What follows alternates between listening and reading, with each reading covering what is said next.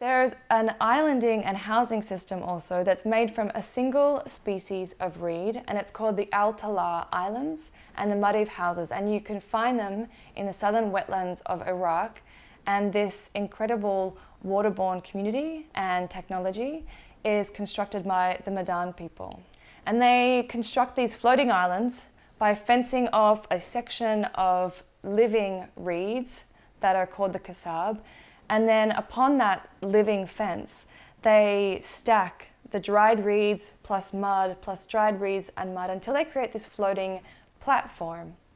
And these Maʻdān houses and these Tahla floating platforms, they've actually seen these depicted in Sumerian Uruk imagery.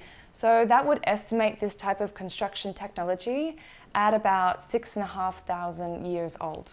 And the kasab reed is actually integral not just to the construction of these islands and these beautiful cathedral-like houses, but it's also integral to every single aspect of life for the Maʻdān people. But also it is food for water buffalo, it is flour for humans, as well as creating this material for these incredible technologies of the floating islands and of the arched houses that are actually constructed in as little as 3 days.